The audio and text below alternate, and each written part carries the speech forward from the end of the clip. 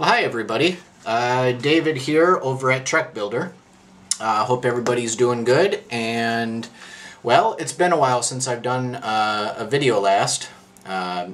Just been really busy and haven't really took the time to give an update on my Voyager build. But today, here we are, and I've made some progress. It's been a slow haul, but it's starting to come together. I'm starting to get into the painting side of the model, and I'm still doing some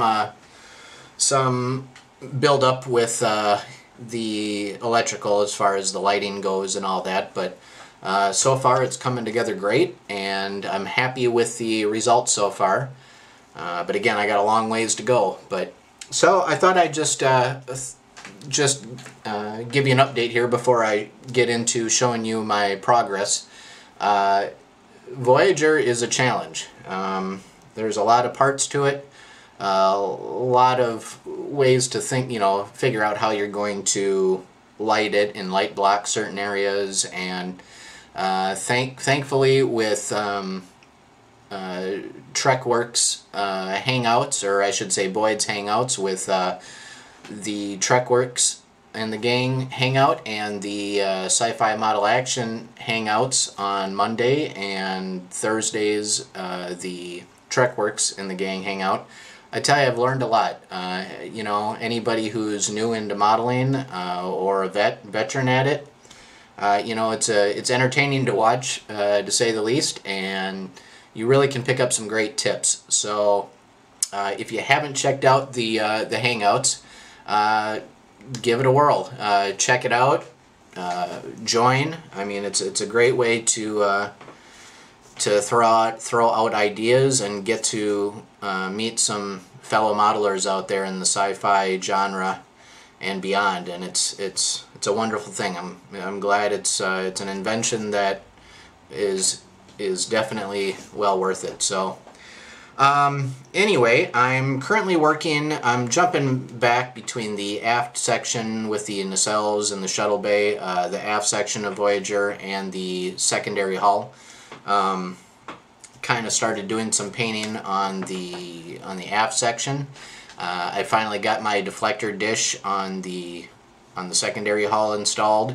I mounted a piece of wood inside for the rod for my base. I got that all put in, and I fortunately had acquired some plastic that I got from work that is technically styrene. It's gray, and it really comes in handy for, like, mocking up some parts or scratch building, different things inside if you need to hold LED tape or LEDs or whatever. I mean, it's a great. I got a bunch of this plastic, and I found a real good use so far for it. So so that's where I'm at. Last night I got the LEDs in for my LED tape for my deflector dish, and now the challenge is trying to light block the blue for the deflector and keeping it separate from the window lights. So I have an idea. I think it should work, and if anybody is watching this, and if you might have a better idea. However, I'm going to be working on this afternoon, so it might be a little too late by that point. But yeah, it's coming along good.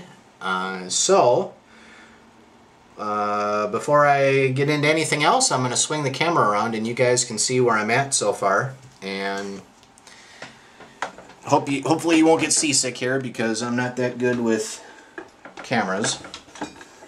I would really like to have is a rig, or jerry rig something where I can mount a sliding rod above my table, so I can look down at my table with my camera instead of always keeping it on the tripod.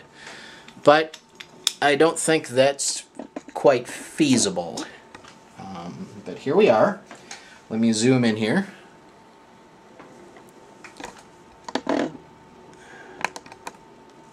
You know what? In fact, I think I'm just going to take it off the tripod. Sorry about that.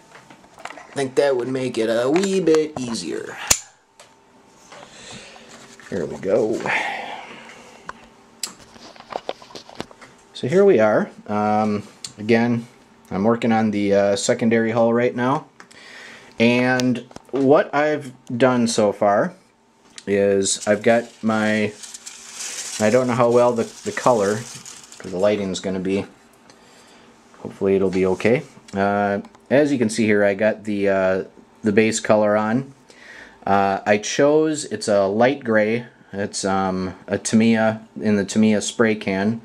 I believe it's the light gray IJN. Yeah, I think it's it. It's Tamiya's light gray IJN.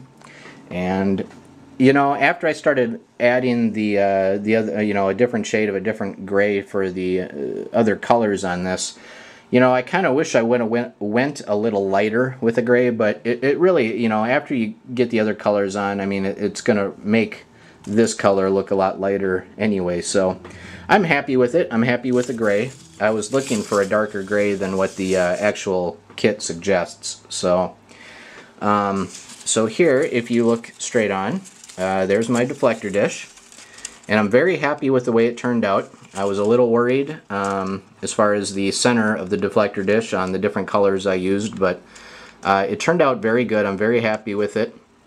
And as you can see, I don't have it lit up, but if I hold it up to the light here, sorta, you can kind of get an idea of what it's going to look like when I get it all covered up and get all the lighting complete. So that turned out really well. I was on a hangout last week, and one of the things before I went ahead and mounted the deflector dish is I didn't know exactly what type of glue to use, and it never dawned on me that my canopy glue obviously is meant for clear plastic. So Boyd made the suggestion, and he said, you know, go ahead and use canopy glue. That's the best way to do it, and by golly, it couldn't have turned out better. So if anybody is looking at building this, and if you're not really familiar with glues and what to use, because you know that I already painted blue before I glued it in, and canopy glue is the best way to go because it doesn't damage your the paint. You know, it's water soluble, so you know, if a little bit oozes out, you know, around the lip there where it gets glued in, all you have to do is take like a cotton swab, just get it a little damp, and just wipe off the excess, and it works out perfect. I'm very happy with the way it turned out. As you can see inside the secondary hull, I got my LED tape, and you know, I think at first glimpse that looks like that's really not a whole lot of LED tape for that whole section, but really those two strips, sorry, I'm bouncing all over the place with this darn camera, those two strips there are plenty, and the tape I use is very bright. It's like a warm white, so it's a really good quality tape, and yeah, and it really works well. It's double density, so yeah, it lights up all those windows just perfect. In fact, when I show you the aft section here in a minute, I'll show you how I tackled these back windows that are kind of hanging over the body of the ship, and I'll show you how I'm doing that here in a second. But let's look at the wood here I put in here, and that's what I used for my mounting rod right there. What I ended up doing is I carefully first drilled out my hole on the back, or the bottom, sorry, and then what I ended up doing is I went to my local Menards, and I just picked out I think it's like an 8-foot strip. It's an 8-foot strip of oak lattice. I think that's what it's called. And what I did is I took it to work and I drilled out the proper size hole for that, and I just cut off a little tiny piece of the lattice, and I trimmed it down, and I glued it, or actually I epoxied it right over the hole. And this way, this little piece here will give quite a bit of support to that mounting rod when I go to mount it. You certainly want to support the inside for the rod with something.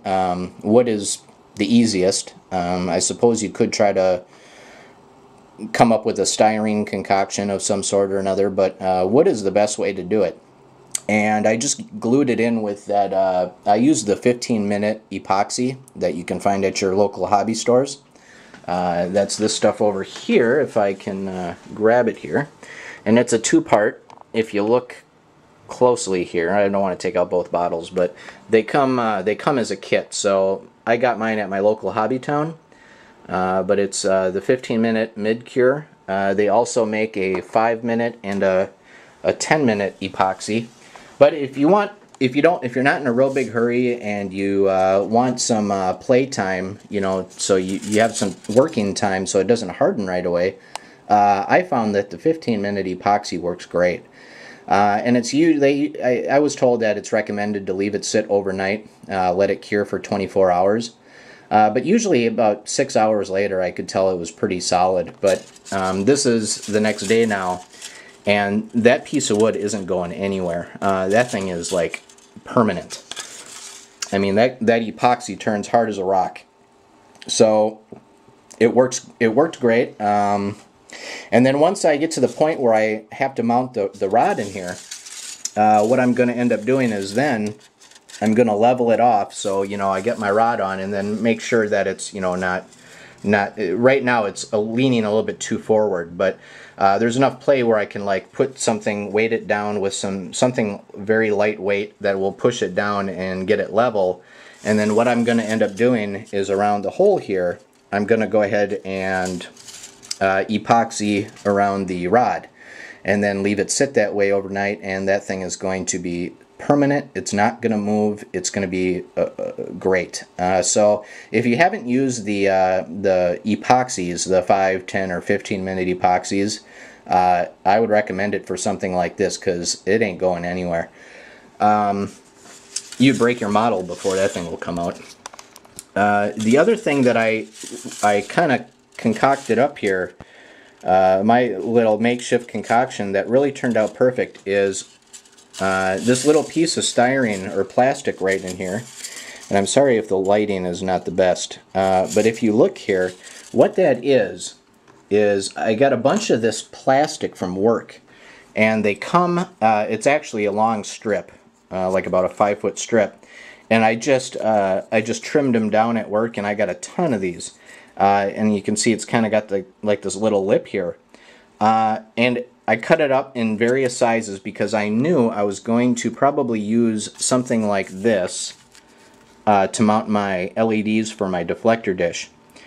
So it would aim at the deflector dish head on.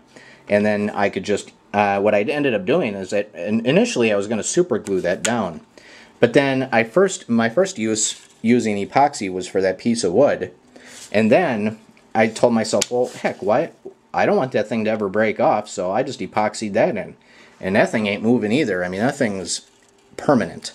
And I mean, I'm not going to like press on it, but if I was to push on this and break it down, I'd probably bust the model in half before that thing ever broke off. So anyway, so fortunately I got a bunch of this stuff, and it worked great for this application. So, and it's styrene. I mean, it's plastic of some sort, but it's no different than the styrene really that you get in the store, other than this is a little thicker. You can still cut it with a scissors, a really hard, good, durable pair of scissors, because an X-Acto knife probably would cut through it, but it'd be really tough. You'd have to be scribing that several times before you could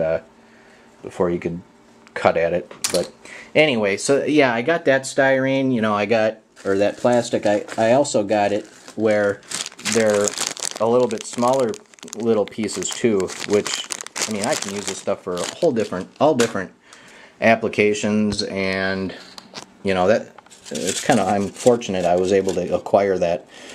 So anyway, what I did is I took a strip of blue LED tape, and I glued it, or I peeled off the backing, I stuck it on there, and it was the exact, it was just, I didn't plan on it being this way, but the piece, out of all the various sizes I cut, the one I figured would work best actually was the exact same size from LED to LED.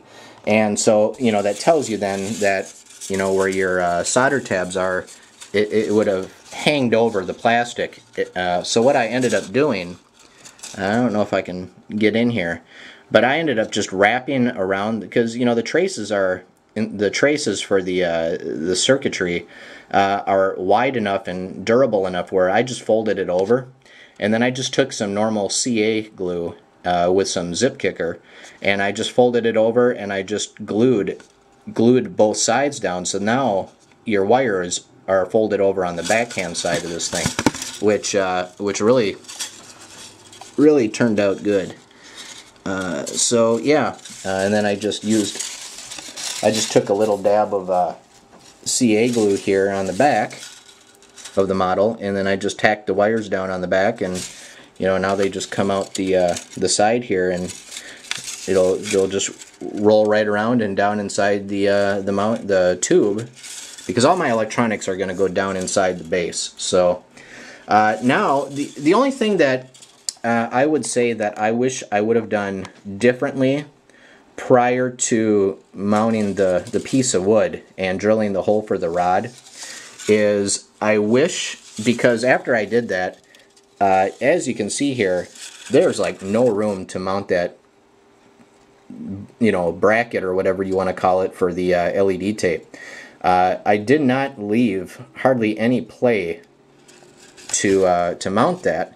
And also, when you do a concoction like this where you got the LEDs and you're using blue LEDs to shine and hit that, you've got to make a barrier all the way around and block that off so the light does not bleed into your windows and vice versa. So what I wish I would have done, and just a little notation to anybody who might be considering building this, if you're going to mount the mounting rod, do it here, because that would have been ideal, and I didn't think about it, but that would have been the best place to mount that hole or drill that hole. You know, and I just assumed that would be the best place because there's already a groove cut out for the stock base that comes with it in your stand. That's the location where it snaps in, and that's the location where your base would normally attach. So I didn't want to have to fill that big gap there with putty and do all that. So I just says, well, I'm just going to mount my rod at the same point. But at the same time, I wasn't factoring in lighting this thing and so on and so forth. Now, it is quite doable. I'm thinking what I'm going to do is, I've seen a couple videos out, or pictures out on YouTube, and you know, just doing a Google search, where a lot of people built like a box, a styrene box, to shield off that whole front section. But those people that did that also had their rod mounted back here. So unfortunately, I'm not going to be able to do that. I think what I'm going to end up doing is just use foil tape. And I think what I'm going to do is carefully, and as you can see here, the windows come all the way back to there. So it's going to be a little bit of a challenge, but I think the best way I'm going to tackle this is just taking foil tape and just wrap foil tape to the back of this piece of plastic and kind of wrap it around, and then also build a cover with the foil tape so this is all covered off too, because the top's got to be covered off and come down, because I got to create a barrier so all the blue stays in the front. And I don't think that's going to be too difficult. It might take a little trial and error, but with a little bit of patience, I think foil tape would be the best way to do this.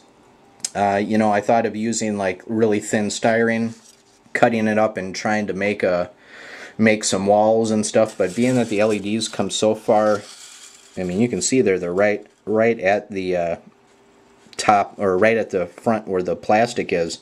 It would be very difficult to get the proper angles and such with styrene, so I think the best way to do it is, being that foil tape is fairly flexible, or very flexible actually, and I can cut it to whatever shapes I need. I'll just mold it around the sides there, and that should be quite adequate. But I'll figure it out. The other thing that I'm also got finished is I'm, you know, well, of course I'm going to light the photon torpedoes.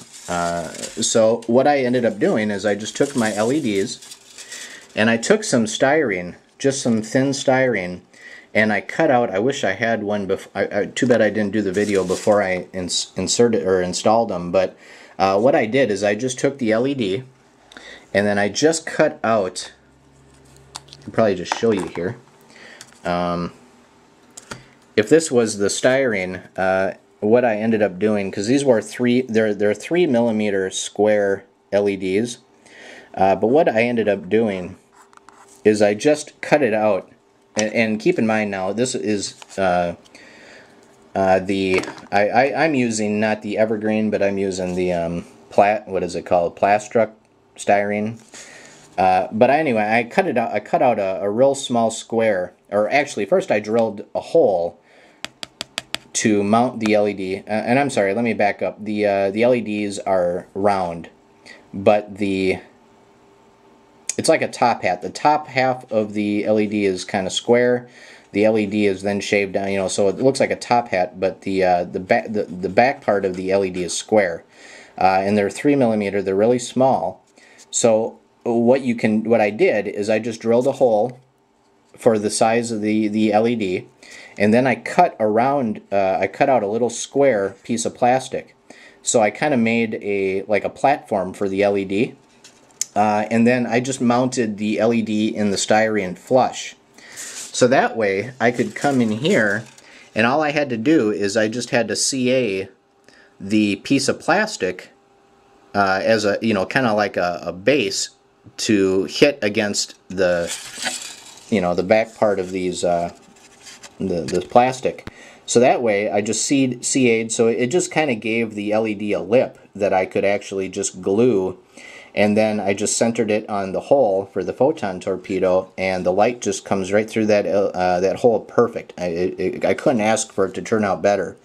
And then I just light blocked it with my Mr. Surfacer 500 that I love so much, and I just dabbed on, I just gobbed it all around the LEDs there, and no light's getting through. So now I can just wire that up and run my wires down, and then I decided I'm going to buy a photon. I'm going to use the quantum torpedo board from Ralph over at Tenna Controls, and I still need to give him a call or email him and let him know I got to place an order for that. Money is just tight this pay period, so I got to wait till next week before I can order it. And I've been told, I looked at some schematics for Voyager, and I guess they do use quantum torpedoes, so kind of wanted the accurate effect, so that's what I'm going to go with. But that's where we're at. I got that all taken care of. My next project this afternoon is I'm going to try to, you know, again, make a barrier for that and block it off so all the blue lighting stays in the very front. Then also, once I get that all figured out, I'm going to go ahead and start doing some paneling, some masking off for paneling here, and then do some painting on this, because that's kind of where I'm at with the secondary hull. Let me grab the aft section here. I'm just going to set down my camera for a second.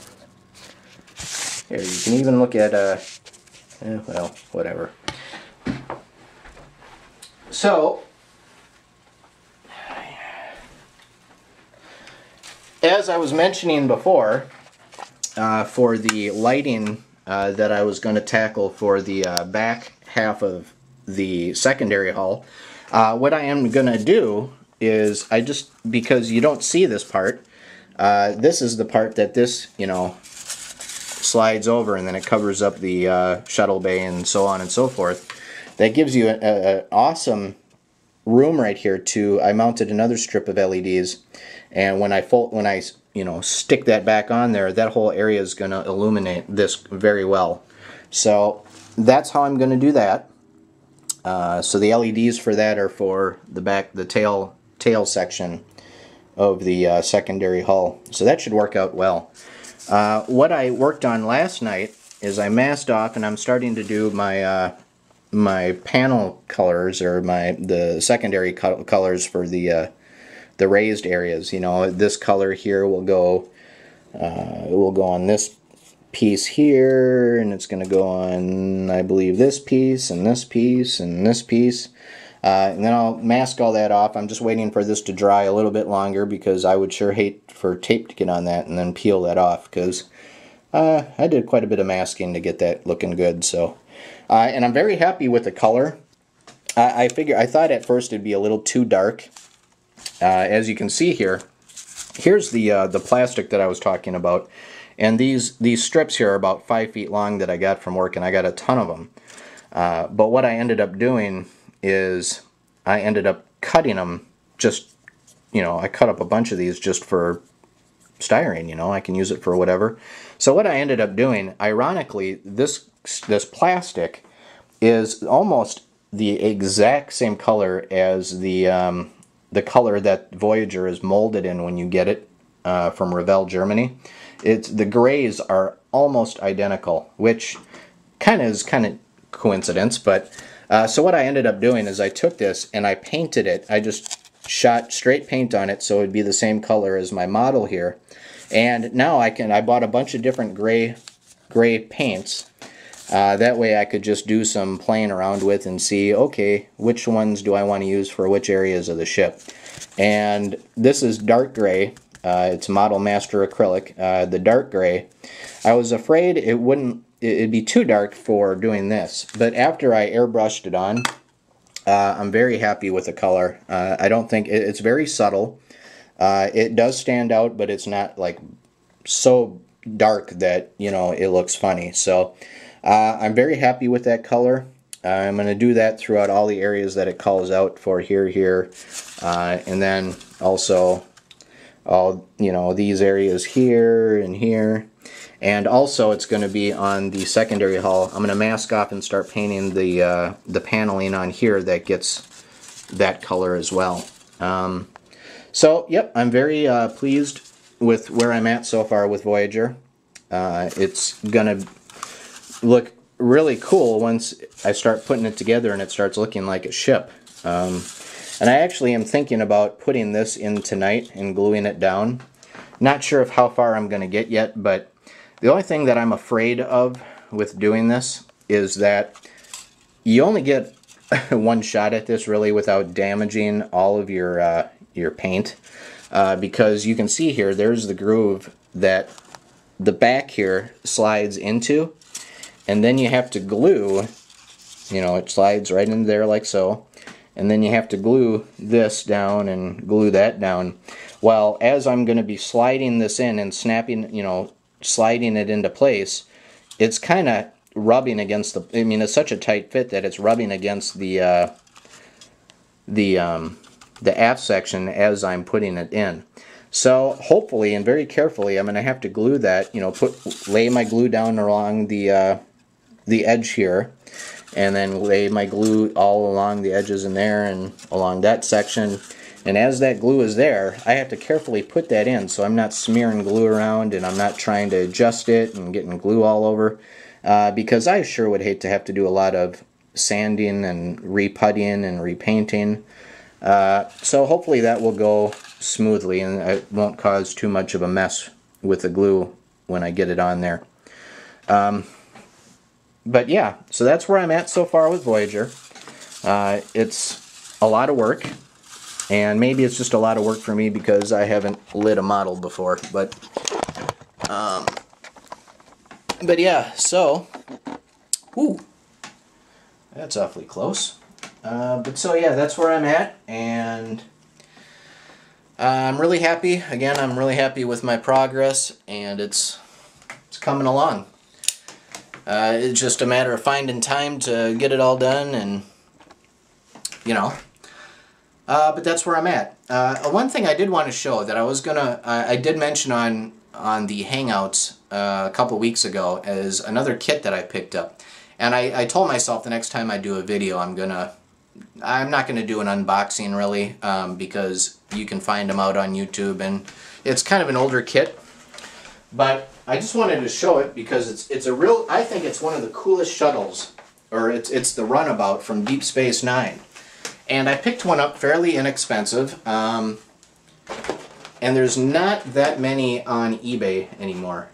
But as you can see here,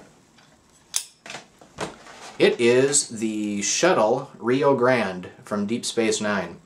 This kit was released in 1993, and the box that I bought was all smashed, but it was still in its wrapping. It was unopened. All the parts are perfectly in good shape. It comes with clear parts, so you can light this one, which I'm going to light this, because I think out of all the shuttle bays, out of all the shuttles and runabouts made, this is my favorite, and it's a good size kit. It's about 12 inches long or so. Just to give you an idea how long this thing is, I'll just take out the body of the ship, and it's big. I mean, you can see here that this thing's got to be, well, that's over probably a foot, probably about 1.5 feet or so. But yeah, it's very detailed. I don't know how well this will fit together, but I'm really looking forward on building this because there's a lot of detail on this thing, and it's going to look beautiful. So, oh, and also, I did find out, and if anybody's watching this and has an interest on building this, one thing with this kit for 20 years has never been available is, unfortunately, the windows here, and there's a bunch of windows in the back and some windows on the side. There was never an interior for this kit. So all you had was, you built it, and if you wanted the windows to light, you know, instead of painting the windows black as it's shown here, if you wanted it to have clear windows, all you'd have is this hollow model, and it looked horrible. And when I was on a hangout a couple weeks ago, it was brought to my attention that you can actually make finally a resin aftermarket whole interior with decals. All the consoles in the front are all decaled, and it's a resin kit, but it's a whole interior kit for the Rio Grande runabout. It's a little expensive. It runs $70 on Federation models. But if you go over to Federation models and you have this kit, or you're thinking about building this kit, man, it's money well worth spent. It's well spent, because really this model doesn't do any justice without the interior. So I haven't bought it yet, and as you can see my progress with Voyager, building this is still quite a ways down the road, so there's no sense for me to spend the money on the kit as of now. But yeah, I look forward on building that. That'll probably be my next build after Voyager. So, well, that's where I'm at with Voyager, and everything's going on here. If you're watching, thank you for watching, and you know, check out Boyd's hangouts over at Trek Works in the Gang and Sci-Fi Model Action, or go to Sci-Fi Model Action's website and check out the forums. It's great resource for models and modeling and a lot of things. A very friendly community over there, and don't know what else to say, but thanks for watching, and we'll catch you next time on the next build series. Thanks much, and you have a great weekend. Bye now.